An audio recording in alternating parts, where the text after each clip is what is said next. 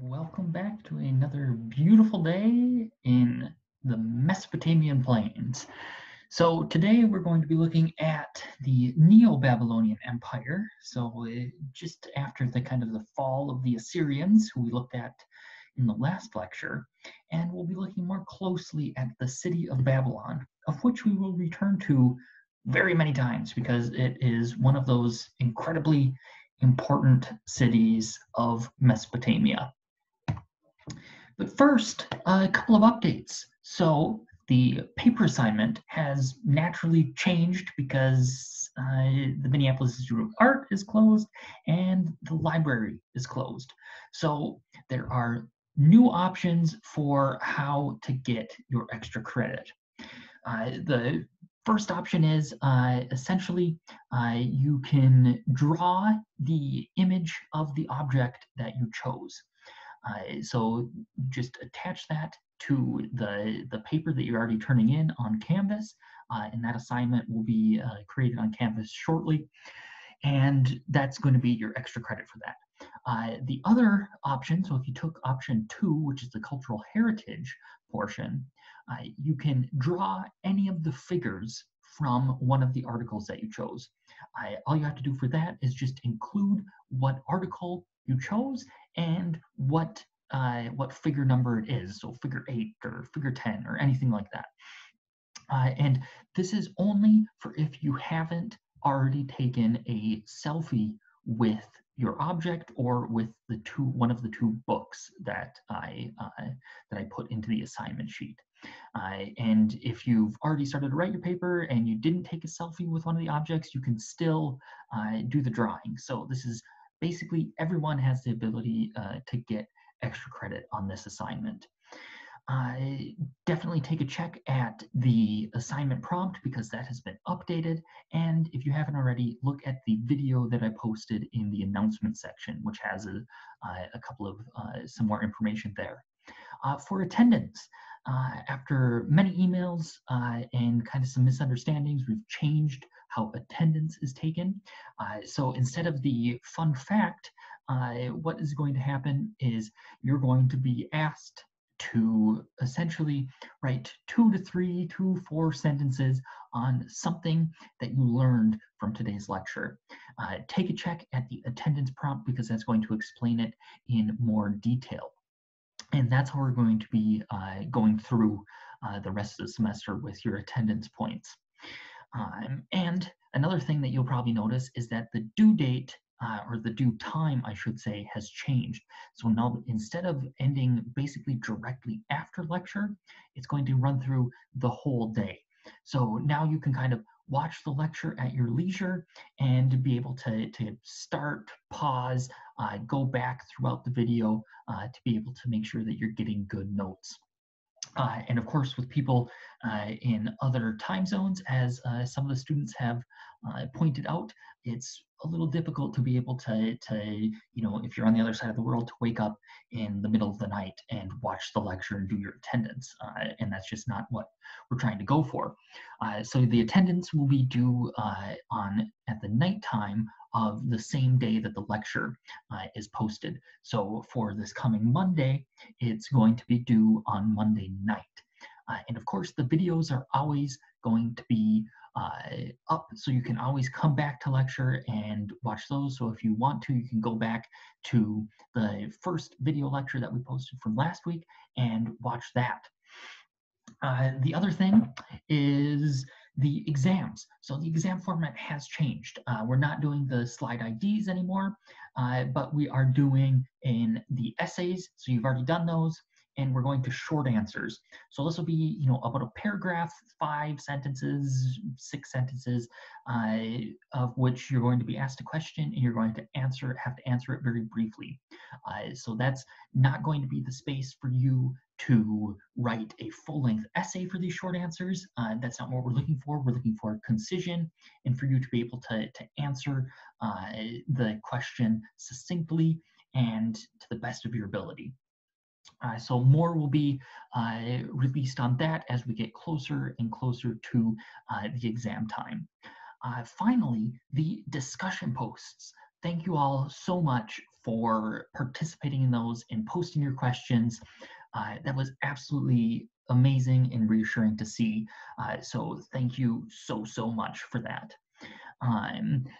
Please continue to do that. I will go on and answer questions, and if you can answer any of the questions yourself, please feel free to go on there and answer any of the questions that you see. It'll be great to get some discussions going because we have a little bit more time for it now that we're not kind of beholden to an hour and 15 minutes 2 times a week. Finally, I'm on YouTube now.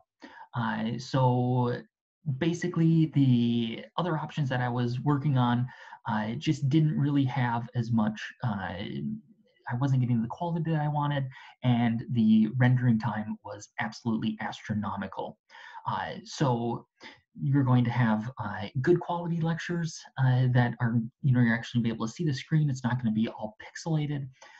And they're on YouTube. So if you found this lecture informative, please make sure you like and subscribe. Not actually, just kidding. Don't do that. That was a poor attempt at a YouTube joke. So we'll ignore that ever happened. So let us look at Babylon. So the Babylonian Empire, the place of the so-called Tower of Babel from the Bible, spanned essentially from down into the area traditionally associated with Israel and Palestine, down into kind of the border of Egypt on the Sinai, and of course all of Mesopotamia. So we have running from essentially what was the Assyrian Empire. They conquered them with the sack of Nineveh and moved all across through the entirety of Mesopotamia and controlled a very wide swath of land. But as you can see, they did not exist for a very long time.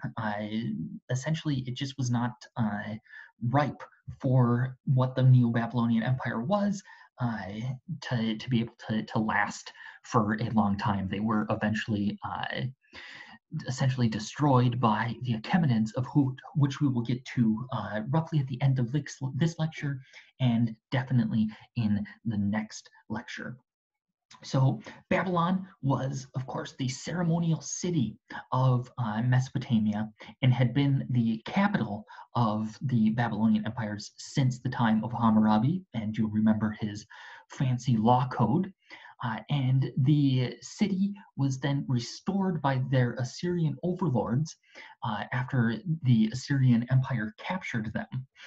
So Babylon still remained a very important religious site, important enough for the Assyrians to essentially come and restore it. And the Neo-Babylonian Empire, as I said, started itself with the sack of Nineveh in 612 BCE, which was essentially the destruction of the Neo-Assyrian state and the formation of the Neo-Babylonian Empire. And during the height of the Neo-Babylonian Empire was under the reign of Nebuchadnezzar II. And I'm sure you have all heard the fun name Nebuchadnezzar because it is absolutely fun to pronounce. So the three important kings of the Neo-Babylonian dynasty were Nabopolassar, who essentially started the Neo-Babylonian state, Nebuchadnezzar, who expanded it greatly to that extent of which I talked about just very previously, and Nabonidus, who essentially saw the destruction of the Babylonian state through no fault of his own. Other than that, he wasn't that great of a general and wasn't able to fight the coming Persians. Now, the city of Babylon is one of those just absolutely incredible places. It's basically composed of, for the royal sector, 3 main palaces. We have the Summer Palace, which is at the very north outside of the main city. And then we have the Northern Palace, which is more of a fortification, but also very much a place for the king, and the Southern Palace, which was essentially the main seat of Babylonian kingship.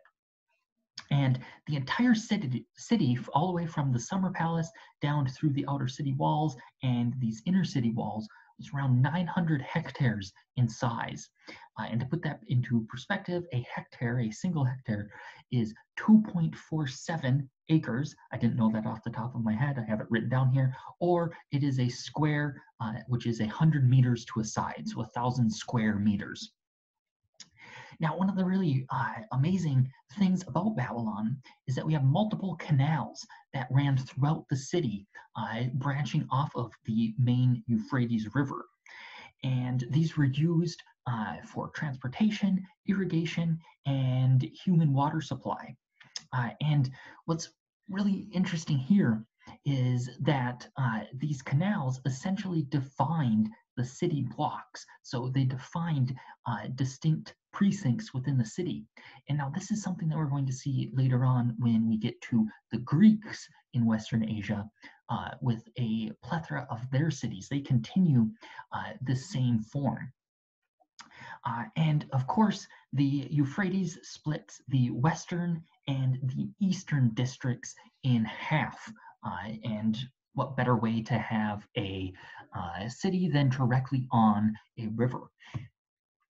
Now, looking more closely at this inner city, the eastern portion, so all of this area here to the east of the Euphrates River, was the ritual center of the Neo-Babylonian Empire and of Babylon itself. In some of the Babylonian texts that we have, it is called the center of the universe. And the use of canals and the river itself, in combination with the ziggurat and the high walls, replicated the first hill to rise from the primordial sea at the center of the earth. So this is very much so comparable to what we saw in Egypt with the Benben stone, with that same sort of primordial mound rising from the primordial sea. Essentially exactly the same.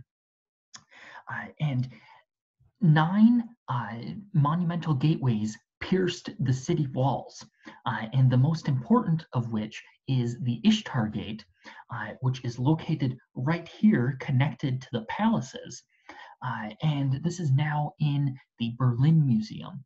And this stood at around 12 meters high, so 40 feet, a absolutely monumental gateway.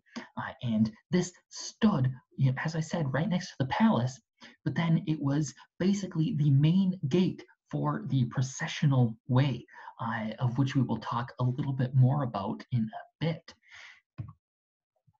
So looking then to some fanciful reconstructions of the Ishtar Gate, it stood, its main function has to do with a thing called the Akitu Festival. And this celebrates the Babylonian New Year on the spring equinox. And all of the gods gather in Babylon to celebrate this festival.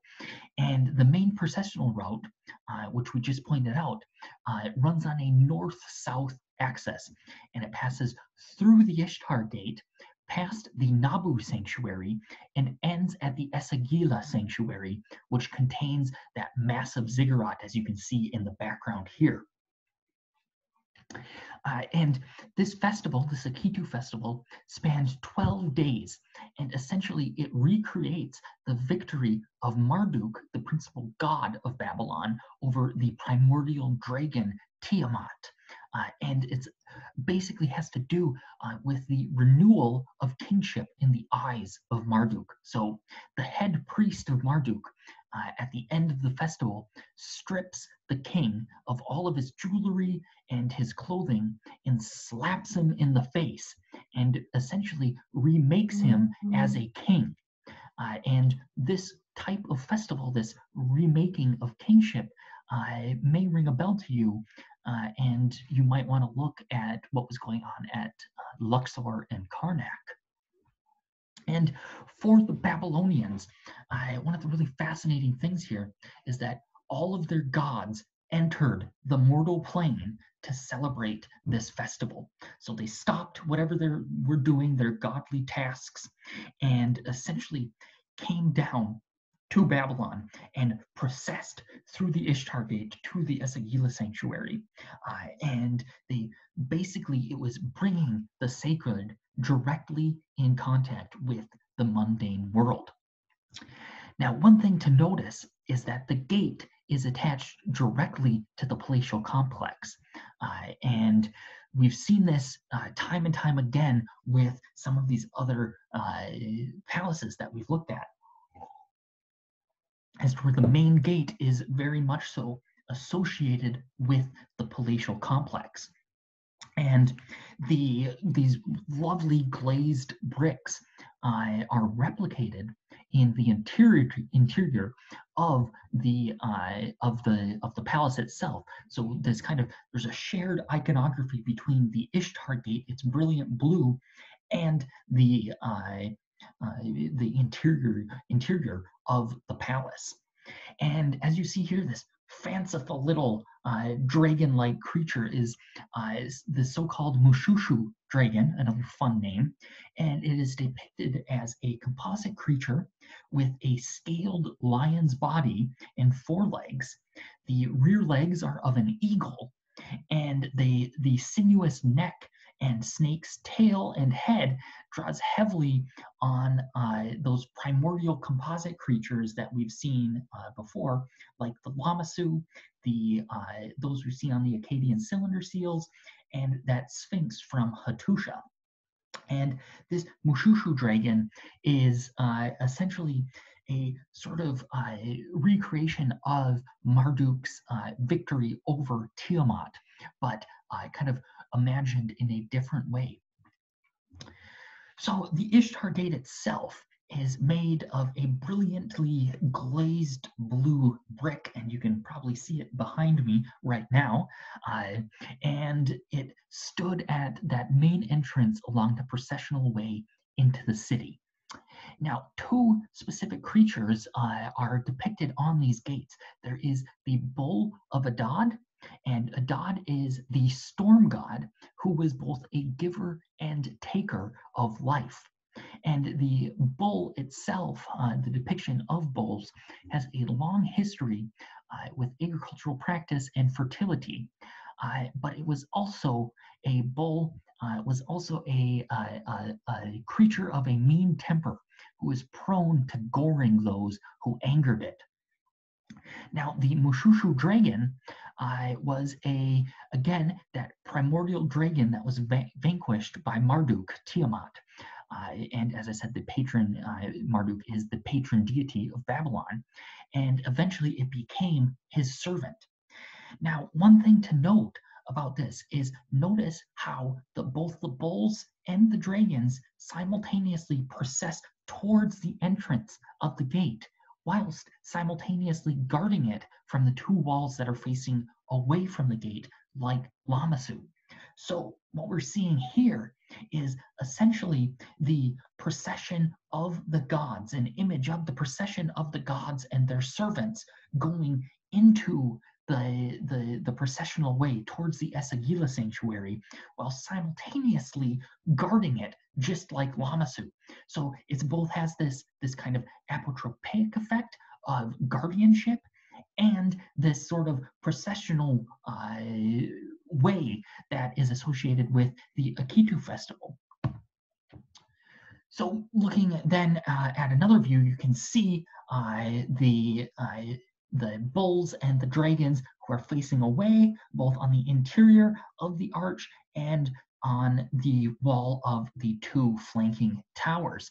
But then you can also see the bulls and dragons moving in and processing towards. And now this glazed panel that you see right here, just off screen, is actually from the interior of the Southern Palace. So as I mentioned before, how we have this continuity in both iconographic elements and color being basically transferred between this incredibly important ritual gate and the palace itself.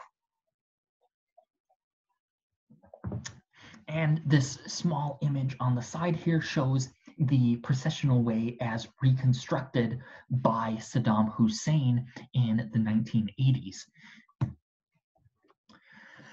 So let us think a little bit about the material investment that went into constructing the processional way and the Ishtar Gate. These bricks are stamped in a low relief and glazed with specific colors to produce the desired result. This shows an incredible investment of time and skill. Now, notice how the relief, especially these flowers here and the lion, and again with the Mushushu dragon, notice how they span across multiple bricks. So each of these bricks were essentially custom made. They were custom stamped and then placed specifically in those locations. And this is really gestures towards a supremely organized system of construction as to where they knew the specific type of brick that they needed, what colors it needed to be glazed, and then they were able to organize to be able to get them in the exact correct spot. It's absolutely incredible, just the investment of both time, labor, and money that went into producing this incredibly fantastic and brilliant structure. And as you can see, with this, the area around Babylon was not that green. It was very much a steppe structure. So the colors were very much muted.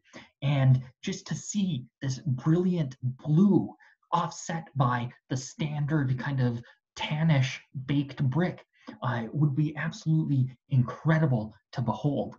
And this is, as you can see here on these two images, these were reconstructed by Saddam Hussein. As if you look back all the way to however many lectures ago, where we showed Saddam Hussein's billboards connecting him to Nebuchadnezzar, you will see that he was again trying to do it through the actual architecture itself and not just through images. And if you get a chance to go to Berlin, definitely go to their museums, because to experience these reliefs in firsthand is absolutely mind-blowing. It's truly incredible.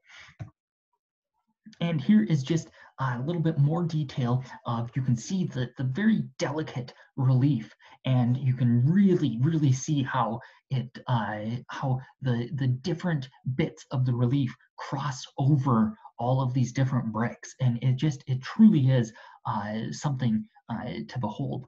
And these lions here are from the processional way on the north side of the Ishtar Gate. And here is just another image of that, and you can see essentially some very interesting reconstruction, and these are of course in Berlin. So looking at the southern palace, the organization should be incredibly familiar to us now. We have multiple courtyards with intervening grand rooms. And the entire palace was built on top of a large platform which raised it above the floodplain and made it visible from everywhere in the city. So essentially you had the great ziggurat, the Temenanki ziggurat, and the palace being the two focal points of the city. And now the Neo-Babylonian portion of the palace is delineated by this vertical split here, which is just to the west of the throne room, of the main throne room. And the arrangement of these buildings are dating to the Achaemenid period, which are a bit later. So we actually see a reinvestment into the site of Babylon by the Achaemenid kings. Now, the first courtyard, you see we have the Ishtar Gate is right up here along the processional way, and then we have the main entrance to the palace here. Now, this first courtyard and the rooms surrounding it were dedicated for the palace guards. So they had their quarters here, and everything that had to do with the palace guards was located in structured around this courtyard here. You'll then see we have this kind of grand hallway / entrance portico, which then leads into the second courtyard and its associated rooms. And this was for the administrative officials. So all of the day-to-day tasks of the Babylonian Empire occurred here. And then you go through another monumental gateway, which leads into this major courtyard and the throne room, which is, of course, for the royal house. And essentially, each distinct caste had its own distinct area. And you'll see that as one gets closer and closer to the throne room, the higher in rank they are. And this was something we saw with the Assyrians and how their palaces were organized, is that the closer one gets to the throne room, the more important they are. Now, the northern palace, not much remains or is known of its function. However, there were numerous art objects that were found arranged in various rooms of the northern palace. And in combination with some of our textual evidence from the Babylonian era, suggests that the Neo-Babylonian kings were very much so interested in the past. So essentially they had a museum, a quote-unquote museum, of which they stored these objects and they could kind of peruse at their leisure. But unfortunately, not much else is known of the Northern Palace. So looking at the main religious precinct, this is the so-called Esagila, and it featured two distinct buildings, which were both surrounded by high walls with large intervening courtyards. And now you could probably make a very good connection with Chogazambil. And the Atemenanke ziggurat, which is shown at the top here and is right here, was basically this massive ziggurat that was very much like those that we've studied before. And it stood at 90 meters tall, so it was an incredibly large structure. The other portion of the Esagila sanctuary is the Marduk temple. And this here is something that also we've kind of seen before. And we could perhaps kind of compare it to the larger architectural styles of Mesopotamia, and in particular, the Temple of the Storm God at Hattusha and the initial phases of the ziggurat at Chogazambil. Now, this entire ritual complex here, the Esagila, held a small lake which was called Abzu, A-B-Z-U, which represented Marduk's father, Enki, in the primordial waters. So thus we have this sort of dual symbolism present in the city. Both the city with its canals represent the first mound, as does the Abzu and the ziggurat. So we have kind of this dual symbolism. Now, looking then to a satellite image, and unfortunately, there aren't very many good satellite images, you can see the remains of the main ziggurat, and just over here is where the Temple of Marduk was. And this was excavated by the German excavator Kaldevey in the early 1900s. But unfortunately, much of the site was ruined by the continual flooding of the Euphrates. And you can actually, just right here, you can trace part of the wall as there's some structures here, and then you can trace part of the wall of the sanctuary of the Esagila right here. And in fact, the floodplain of the Euphrates, the actual old course of the Euphrates, ran right along here. So it has silted up and moved quite significantly in the intervening 2,500 years.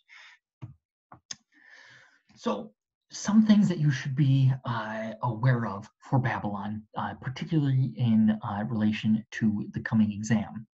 You should be aware of the processional way and its importance, so the coming of the gods and the Akitu festival. You should be aware of the Ishtar Gate and its importance in relation to the palace and the gods. the Southern Palace, the Etemenanki Ziggurat right here, and the entirety of the Esagila Sanctuary with the Temple of Marduk. And you should, of course, also be aware of the general layout of the city. So the east side being sacred, the canals where everything is located. Moving then to early Iranian kingship.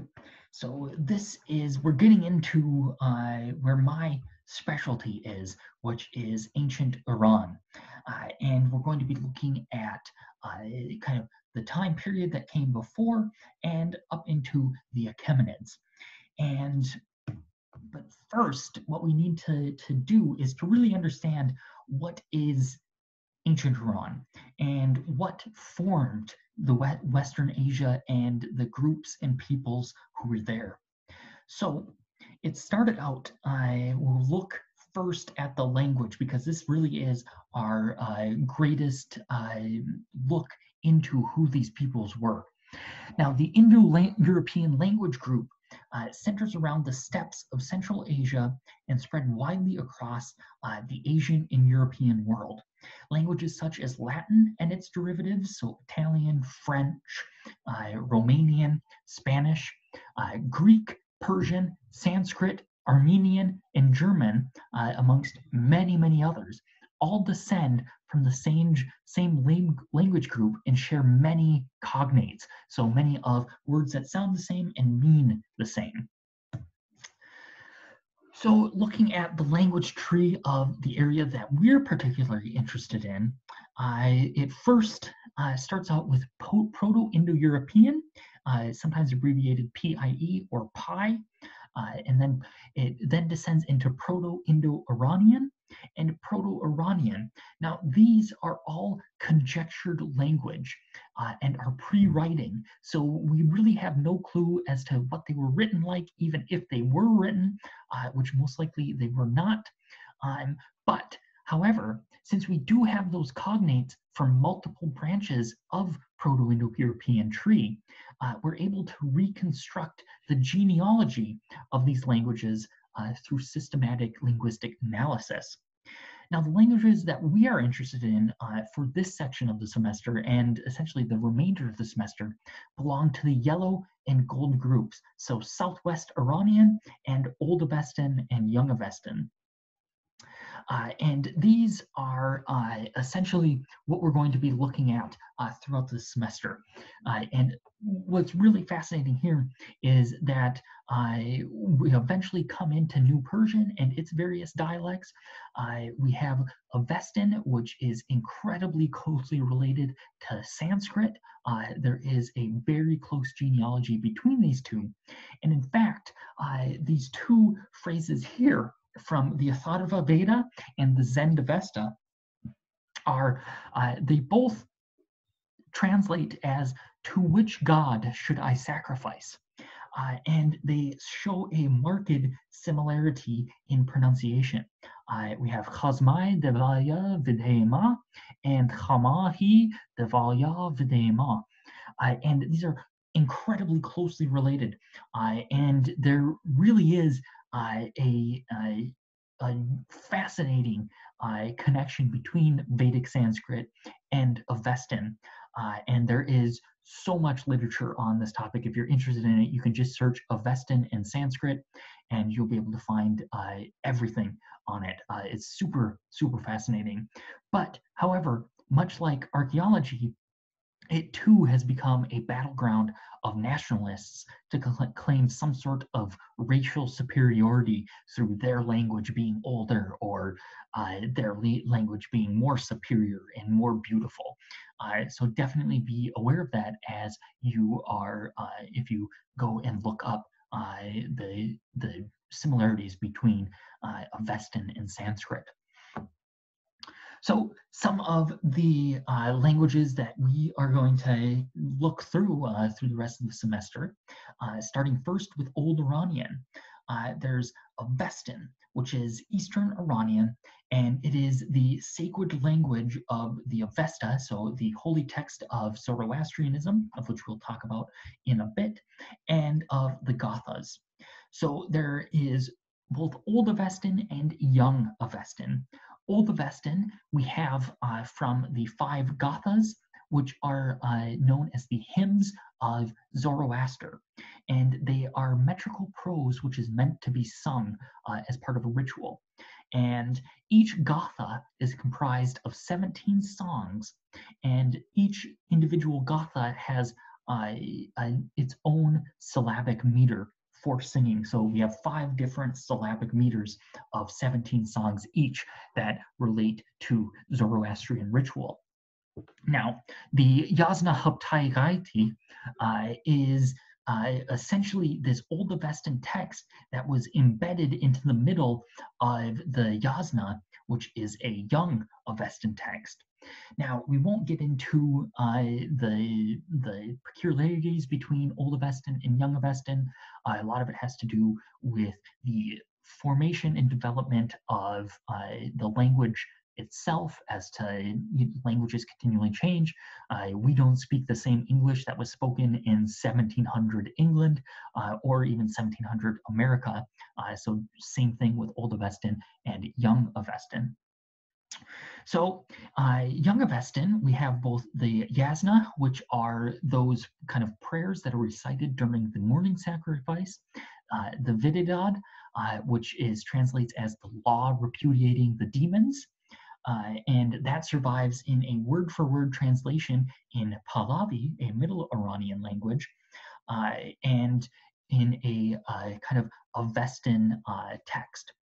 And what's really fascinating about this is that with the Vididad, we have 2 manuscript editions which diverged sometime after the fall of the Sasanian Empire in 650 CE, one Indian and one Iranian.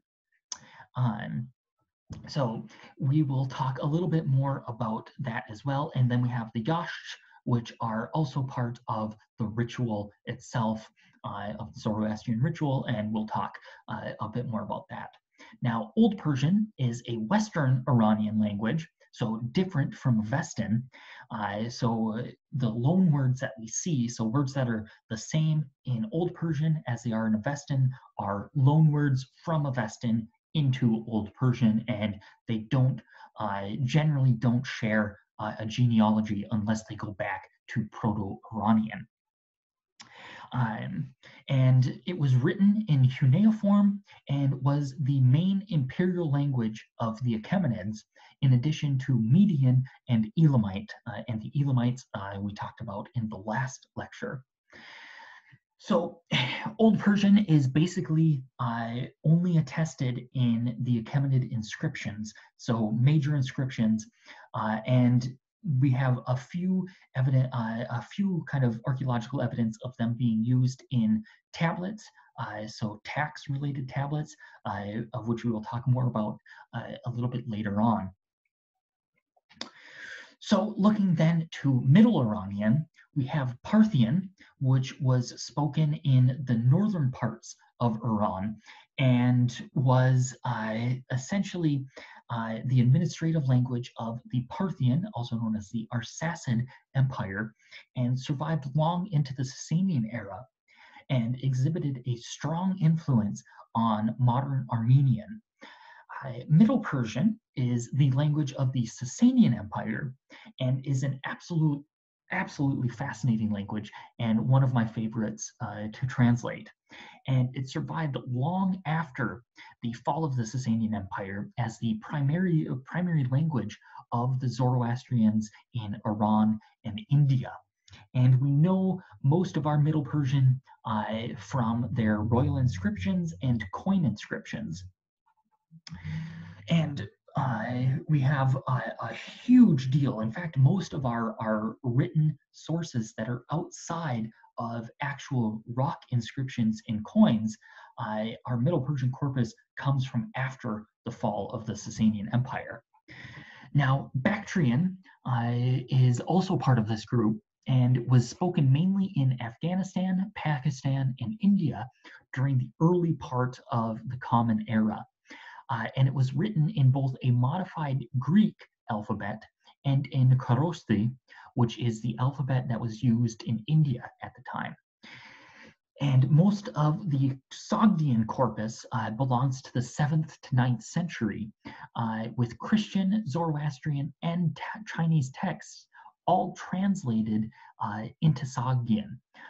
So we have a huge kind of cultural intermingling with the Sogdian language and with the Sogdian traders, of who we will talk about later on in the semester.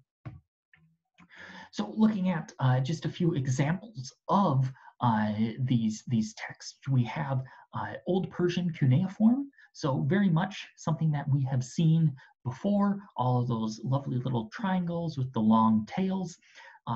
Cuneiform, very standard, we've talked about this before. And then with Pahlavi, we have two very different styles, well, actually 3 different styles of Pahlavi writing. We have inscriptional Pahlavi, which is a non-cursive script, so the letters don't connect, and they are very much stylized and essentially made to be easy to carve into rock. And we also have the Avestan script, which is Pahlavi, but with added characters. So they added a couple of vowels to be able to fully represent the Avestan words. And then we also have Pahlavi itself, so book Pahlavi, which is essentially a 13-character alphabet, and that's 13 including Alaf, which is the kind of the A, and so 13 characters to represent all 26 sounds of Middle Persian. Now, one example of this, and this is really one of the reasons that Pahlavi is so fun to translate, but also so incredibly frustrating. Now, what we have here is an example of book Pahlavi, which the letters themselves represent. We have Alaf, Yod, Lamad, which is this lovely character here, another Alaf, a Noon, so N, a Sheen, which is this here, the sh sound, and we're getting this, of course, from right here. And then we have Tau, which is this little fish-looking fellow, a Resh, so R, and another Alaf, which is represented in 2 different ways, which is really fascinating. And so this is book Pahlavi, and this is how it is written. However, it's pronounced Iranshar.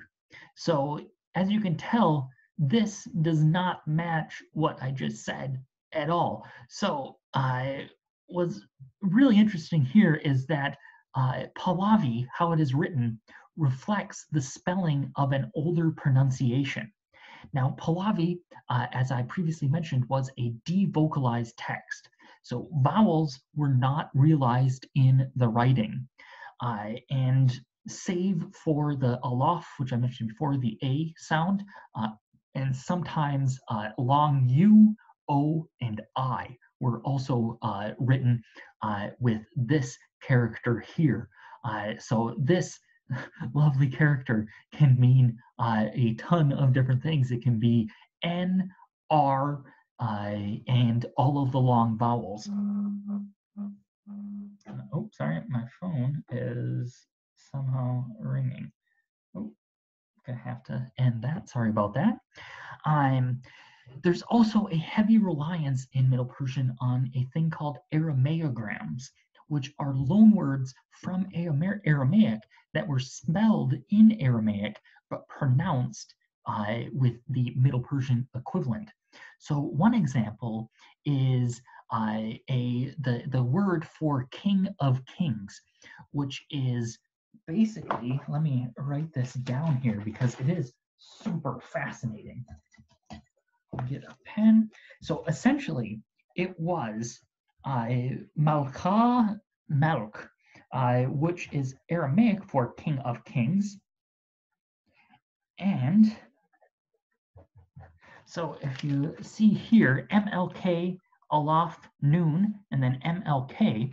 So here we have the Aramaic part, which is Malka, which is Aramaic for king, and then the plural suffix here and the plural possessive, which is Middle Persian. So Olaf Nun is the Middle Persian plural possessive. And so we have basically king of kings, which in Middle Persian is Shahan Shah. So totally the spelling is completely and utterly not related to what is actually said. And one of the other, I'm kind of going off on a tangent here, but it's just so exciting. But one of the other fascinating things is that if you were to spell Shahan Shah in Middle Persian using the actual letters that are supposed to be, so the Sheen, the Alaf, H, A, N, if you were to spell that, it actually spells demon of demons. As an English translation. So that's a really kind of a fascinating little fact for you. And really the beauties of this spelling and pronunciation make it so beautiful. And as we'll see later on in the semester, the spelling of on coin inscriptions are even more difficult to read. And essentially, we have to rely on where the inscription occurs on the coin in order to be able to translate it. It's absolutely fascinating. So moving then away from language, if you're interested in language, definitely pursue Middle Persian because it's so much fun. But going back to those Indo-European roots, from around 4000 to 3000 BCE, there was essentially a very stable pastoral existence. Nomadic groups who would move with their herds and essentially live the life of nomads. So it was conjectured that these Indo-Iranians lived in the kind of area of Central Asia and Russia, coming out of what is this area here, kind of Ukraine and Georgia and the southern Russia area north of the Caspian, moving into Central Asia itself. So this is very old, and then 4000 to 3000, kind of moving into this area of Central Asia here. And they forged a religious tradition that has essentially many of its elements preserved in the practices of the Brahmins of India and the Zoroastrians of Iran and India. And this is seen primarily through the reverence for water and fire. And again, thinking about those connections in language, we have Avestan Atar and Sanskrit Agni, which is both translated as fire. There is chanting and sacrifice. As you can see, the yasna and yajna being very closely related. And around 2500 to 2000 BCE is where they get the use of chariots and metal weapons. So it is the time of war and battle, and this idea that might makes right.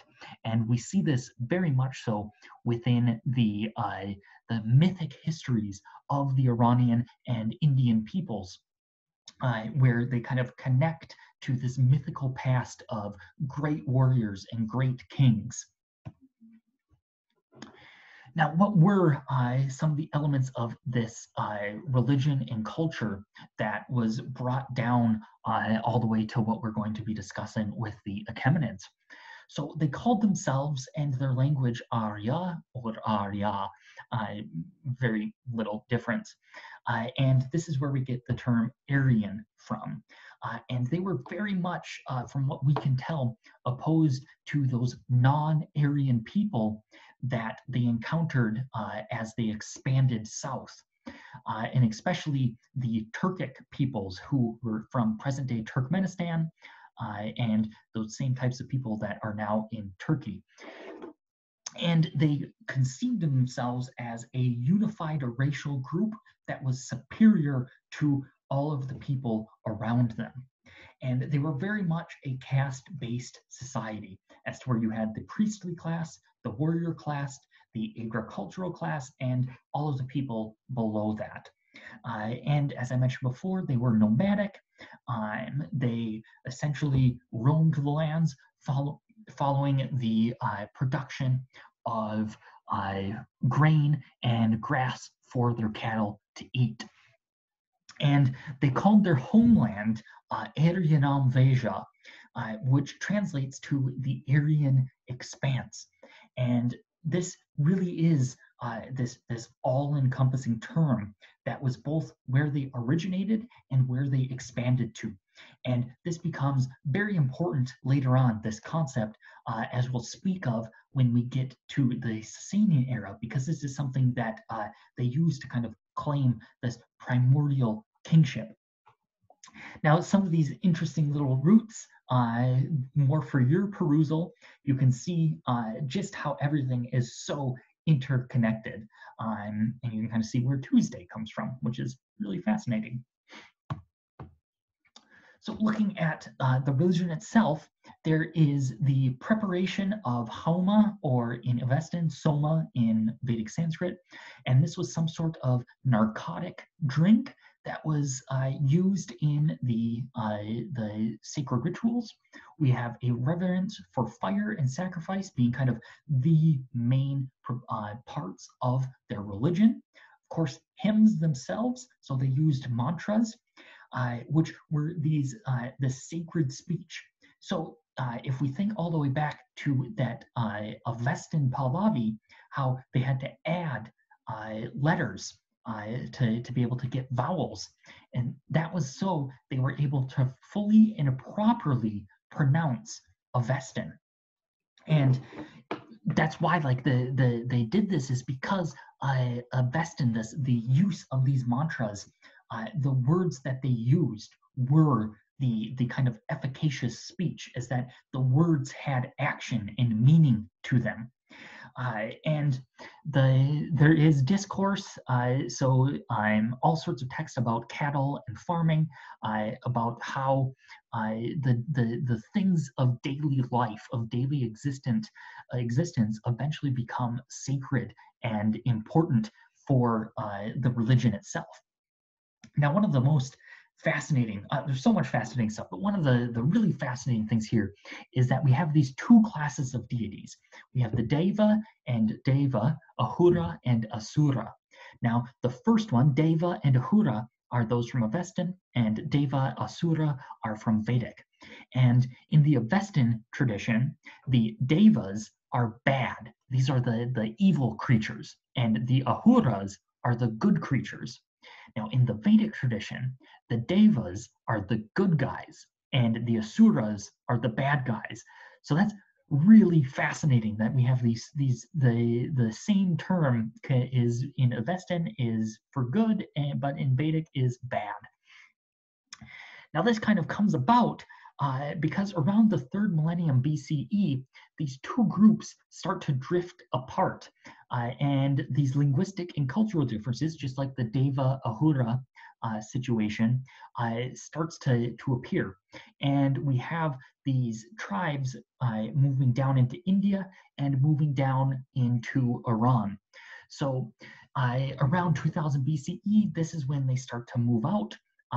In the one that goes into South Asia, they are doing the Vedic side of things, and those that move into Iran are doing the Avestan side of things. And in the 9th century BCE, we have the first evidence of these peoples, of Medes and Persians, pop up in the Neo-Assyrian annals, so where they explicitly mention these people. So how is this related to today? Well, this Iranian language tradition, of which we get from Old Persian to Middle Persian, all the way into New Persian, is, as you can see, very much spread throughout modern-day Iran, Turkey, Syria, Iraq, deep into Pakistan and Afghanistan, all the way up into Central Asia. And Tajiki and Dari are essentially Persian. So New Persian and Tajiki and Dari are essentially exactly the same. And Dari is spoken here in Afghanistan and Pakistan, and Tajiki is spoken up in Central Asia and Tajikistan. And essentially, these are the only difference between Tajiki, Dari, and Persian are basically differences in pronunciation and some small grammatical constructions, but they are mutually intelligible. So think of it as the difference between someone from Boston and someone from Louisiana. They're mutually intelligible, but they have different, slightly different grammars and different pronunciations. So getting then to the religion itself, the Zoroastrian religion, of which I've alluded to previously, is named for the prophet Zarathustra and known as Zoroaster in Greek, and that's how we get the Zoroastrian from. It's also known as the good religion, Zarathustrianism, Mazdayaznian, or Mazdayazniism, fire worshippers, and Parsiism. So Zoroastrians in modern India are commonly referred to as Parsis, and in Iran, they're referred to as Zoroastrians or essentially Mazdaisnians, that type of thing. And a little bit more about it is that it was quote unquote founded by the prophet Zarathustra. So he was seen as a prophet for their religion.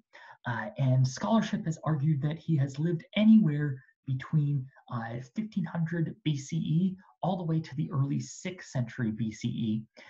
There really is, we don't really have much evidence for when he lived, but for the Achaemenids and the Sasanians and the Parthians, he was essentially the prophet of their religion. And this, of course, is a prophetic revision, so the coming of a prophet to kind of organize the laws of the older system that we've talked about before. Oh, and I should mention that this is a rather imaginative reconstruction of Zoroaster as kind of a Jesus-type vibe. So the key elements of Zoroastrianism should sound very familiar if you're aware of, say, Judaism, Christianity, or Islam. They believe in an apocalypse, so the second coming of the saviors. They believe in a final battle between good and evil, which is part of, they believe that their world exists in a finite time.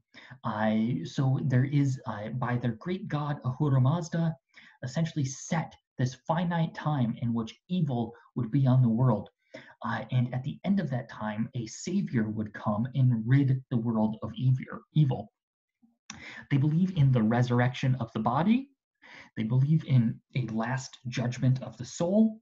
They believe in a heaven and a hell, but you are not eternally damned to be in hell forever. You will just exist in hell until the end of that finite time in which your soul would be renovated and purified. They believe that at the end of this time, the earth is destroyed by molten metal, as to where all of the mountains, which were thrown up by the evil forces, are basically leveled by molten metal, and everything is purified, of which then creation is renovated and brought back to its perfected good state. Now you'll notice throughout all of the points that I just made is that there is a heavy emphasis on duality of good versus evil.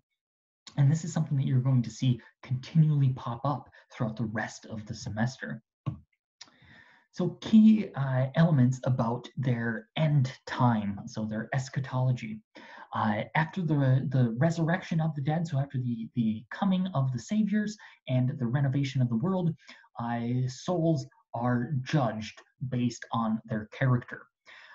And what's really interesting here is that we have a thing called the Chinvat Bridge, which is this bridge that spans a vast chasm of molten metal. And if your soul is deemed good, so if you lived the good life, the bridge is incredibly wide and easy to walk across. But if your soul is deemed bad, if you lived a bad life, it is as narrow as a knife's edge. And essentially you'll fall off into a lake of molten metal to be purified. Now, on the other side of the Chinvat Bridge you meet your soul, your ruvan, and it's essentially your inner soul. And if your soul is pure and good, your soul comes to you as the most beautiful woman you have ever seen in your entire life. But if your soul is bad, she appears as this old, withered hag, this witch type creature that is essentially to replicate the dirtiness and the evilness of your soul.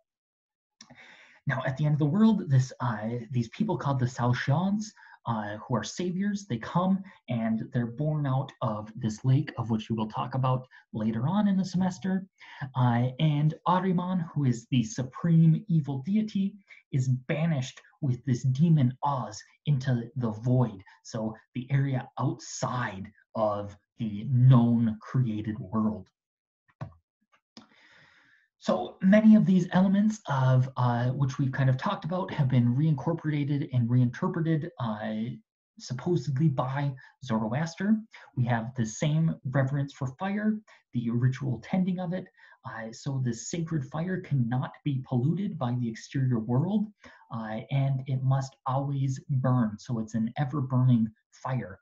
Hauma is this sacred ritual drink, which we don't know really what it was made of, but it was probably narcotic, and this was, of course, used during the sacred rituals. Again, the mantras, look and listen to this, because once the slides get uploaded, take a listen to this, and here is the translation. It's really, really fascinating. Where these kind of pre-Zoroastrian myths and cosmologies. We have the first man Yima. We have these stories of these primeval kings, so these great kings who ruled the world and fought with dragons and massive birds and creatures, absolutely amazing. And we have this idea of Farana or Hora, which is the Middle Persian equivalent, which is this luminous royal glory. And this is what is required for a king to be king, is that if a king doesn't have the Hora, he is not a king. And many of these pre-Zoroastrian divinities exist. So we have Mithra, we'll talk about Varathragna, Middle Persian Bahram, Anahita, Middle Persian Anahid, the goddess of water. We have a bunch of these deities that continue on, and we will talk about them when we get to them. Looking then to the Achaemenids, they were truly the first world empire. At their height, they controlled from Egypt and Greece in the west to Central Asia and India in the east. And they were the most powerful empire to control this area. They were really one of those major shakers and changers of the world because of what they accomplished. Now, before we can get to the Achaemenids, I know I'm building it up. I'm building up the Achaemenids and their amazing world. We have the Medes. So these were some of those first Iranian peoples, those Indo-Aryans, to come down into what is modern day Iran. And they allied with Babylon to destroy the Assyrian state. So essentially, when Nineveh was destroyed, so too was the Babylonian Empire and the Median Empire. And their royal city was Ekbatana, which is located down here in the Zagros mountain range, and known in Old Iranian as Hamgamatana. I don't know Median or Old Iranian, I apologize.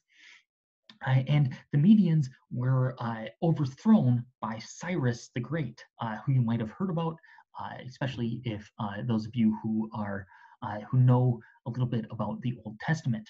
Now, one of the really fascinating things about the Medians is that very few, almost no art or archaeological objects remain.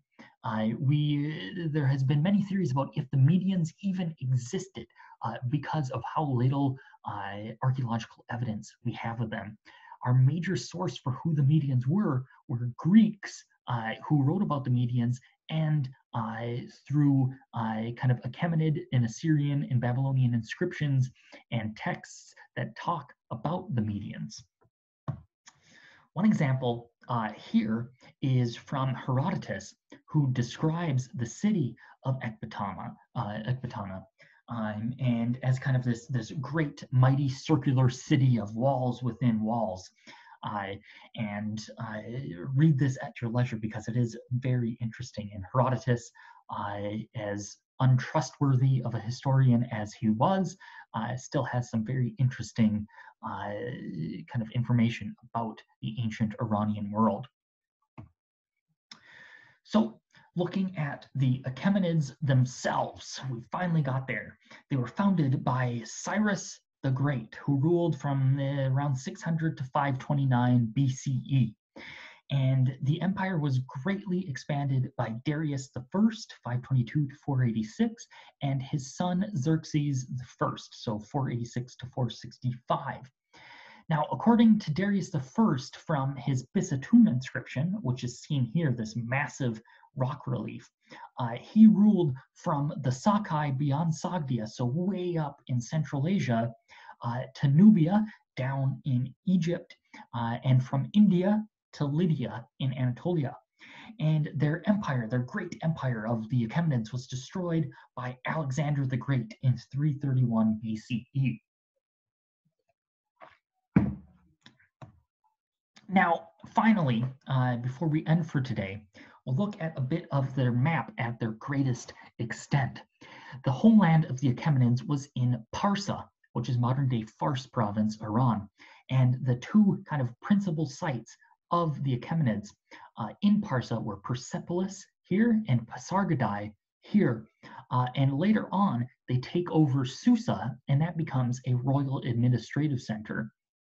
And we saw Susa before with the Elamites. Now, one of the interesting things is, as I will just inform you for our next lecture, is the term Anshan, because Cyrus the Great, he overthrew the Medes and essentially took on the title King of Anshan. So just like the Elamites had the King of Susa, King of Anshan, so too Cyrus took that same thing. And they overthrow the Medes and expand greatly throughout the empire. They take over the Babylonians, the remnants of the Phrygian states, and eventually even control all of what was dynastic Egypt. And of course, they move deep over into India and Pakistan along the Indus River Valley and up into Central Asia, where we still have those steppe nomads from before. So that concludes today's lecture, and I hope you found it enjoyable. Don't forget to do the attendance assignment, which you will find directly next to this lecture. And of course, if you have any questions, don't hesitate to email me or post them in the discussion thread, which will also be included with this lecture. And coming to you from the lovely Ishtar Gate, I will see you for the next lecture, of which we get deep into the Achaemenids. All right, have a good one.